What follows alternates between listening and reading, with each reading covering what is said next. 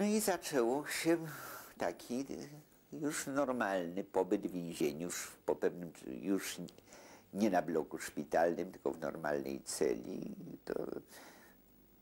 To było przede wszystkim strasznie nudne. Wymyśliłem sobie jakąś taką grę, zabawę, żeby się mniej nudzić. Akurat człowiek, z którym wtedy siedziałem w celi, był w dodatku jeszcze nudziarz na dodatek, czyli było jeszcze nudniej. Ale znowu muszę powiedzieć, że areszt mokotowski to nie jest to najgorsze, co może człowieka w życiu spotkać. Chociaż był to stan wojenny, więc byli tam również inni fachowcy. Ale fachowcy od służby więzienniczej dobrze wiedzą, co im warto robić, czego nie warto, co wolno, czego nie wolno, co może skończyć się jakimiś komplikacjami dla nich, a co na pewno nie. I zachowują się na ogół w pewnych granicach przyzwoitości w rezultacie. Nie jest to więzienie, jeżeli chodzi o warunki tam panujące, najgorsze.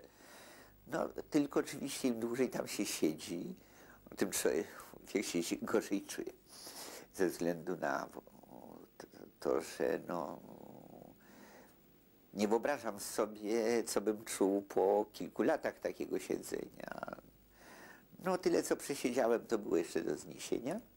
A tymczasem tutaj na wolności toczyły się starania o to, żebym mógł pojechać do Londynu, gdzie byłem operowany w 1978 roku na badania. No, nie tak proste pojechać do Londynu, jeżeli jest się akurat w areszcie. Niemniej jednak Polska to jest taki kraj, ten zna kogoś, ten kogoś lubi, ma do niego sentyment, a tamten jest bardzo wysoko ustawiony akurat. Na zachodzie protestują. Ten lekarz, ten, który mnie operował w swoim czasie, niezwykle zapracowany człowiek, dwukrotnie nachodził ambasadora, że co to znaczy, że on wzywa pana Lipskiego na badania, pana Lipskiego nie ma. Jakim prawem go nie przysyłają tam, że on będzie interweniował w Międzynarodowej Organizacji Zdrowia i tym podobnych instytucjach.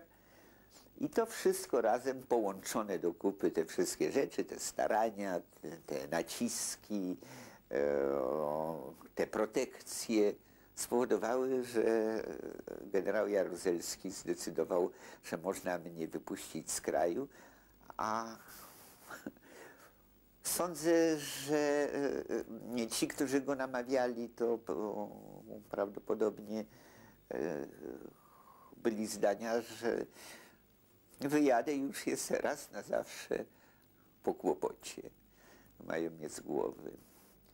Wyjechałem, można powiedzieć, niemalże z celi więziennej, bo z bardzo krótką tylko przerwą w domu wszystko załatwiała żona w międzyczasie, gdy oświadczyła urzędniczce w biurze paszportowym, że niestety dowodu osobistego męża dać nie może, dlatego że dowód osobisty znajduje się tam, gdzie mąż się znajduje, to znaczy w areszcie w więzieniu mokotowskim.